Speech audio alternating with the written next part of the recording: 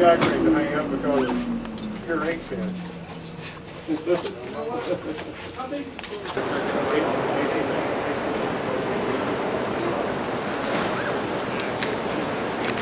couple more minutes and then we'll let you.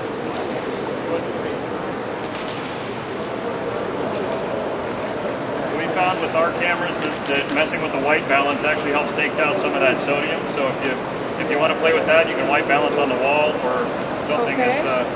Something with white. Yep. Curiosity going up with that license plate? What's that? Is the license plate going up with Curiosity? No. That was for the shipping container and just a very good idea. That was done by Sean here.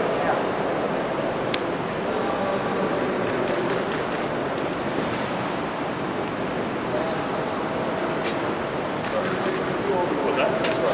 That's right, exactly. It'd be terrible.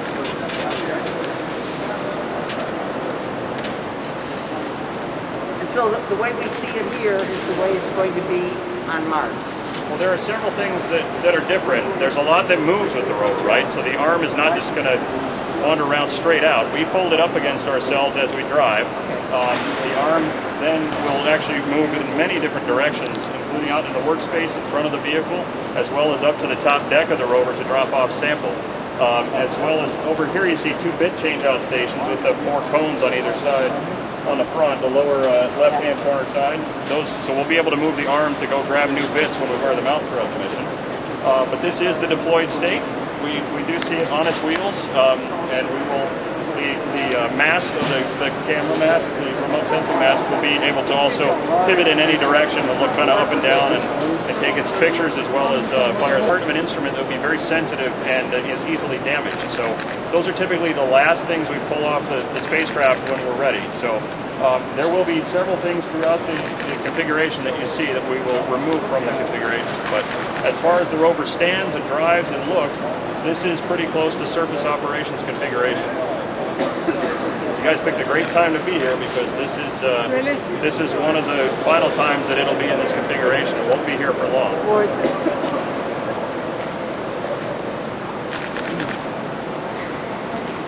Absolutely gorgeous. Well, the targets that are all on the end here, those are celebrations? Basically, so for the camera Could you point to the end of the arm? And so the arm is actually this whole assembly here. Cameras, we can tell what our including that cylindrical piece there. We hook up to it with a stand, so everything from here out is non-flight.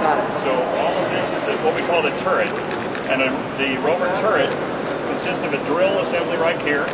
The drill bit is here in the front with 2 contact sensors that help it preload against the rock and be able to understand orientation with respect to the rock.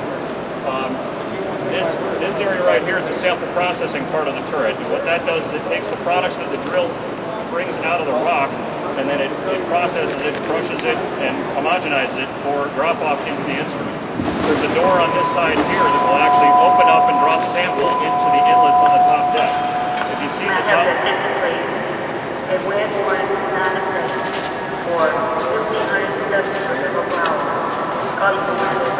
And so when the arm is stowed, there won't be a window near the high bay.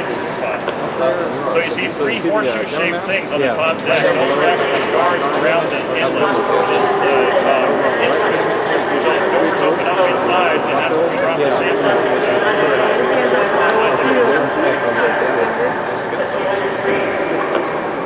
So we put it there whenever we drive too.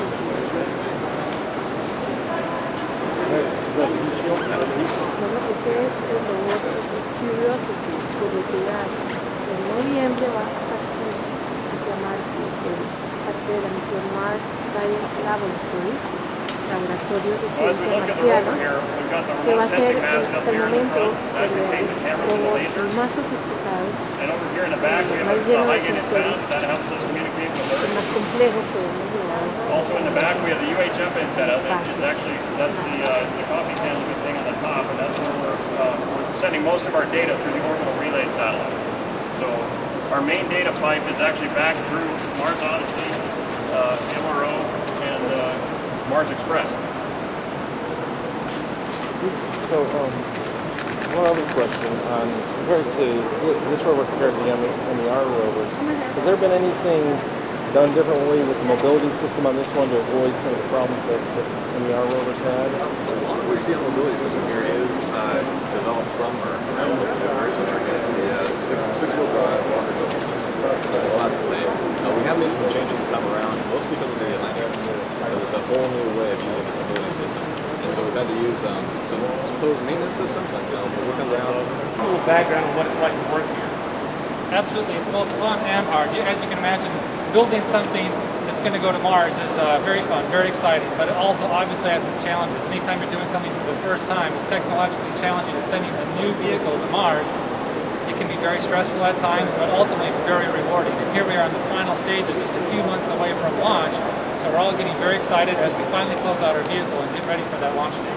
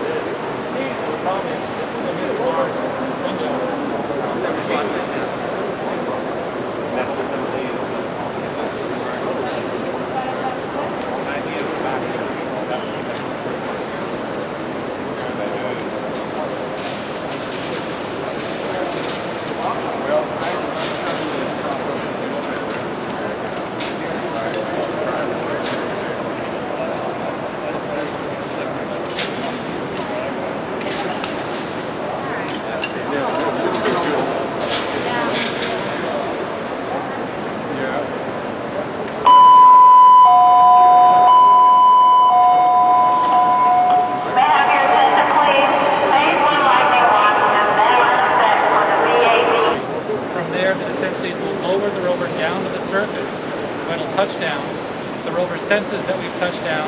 The rover will cut those cables on the descent stage, will then just fly off, burn up the rest of its fuel, and crash. Maybe one Martian one day will find it. Let's hope so. Great, thank you. Those 4 holes you see at the top, the little blade fingers on them, they actually seal out the engine.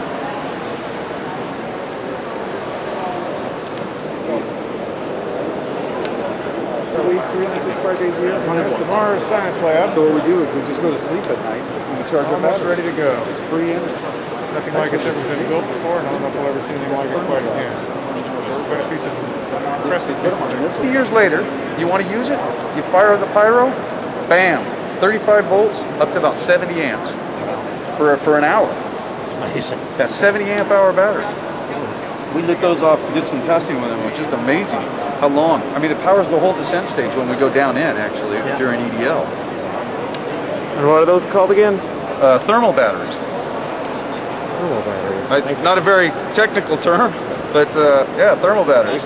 They produce all their energy because of chemical reactions inside the battery. Very cool.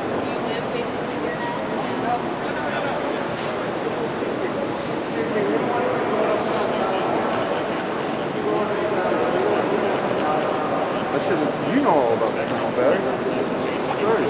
The RTG will be able to provide power long beyond that, but it's, it will be a function of the rest of the system's capabilities.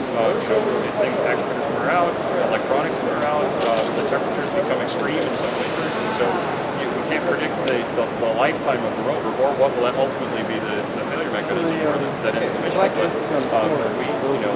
But we're hoping for robustness way beyond that point. We're designed for a baseline mission of 2 years. Well, Peter, we know that we got to run. We know that you're busy. We want to thank you for taking the time and talking with us today. Thank you guys.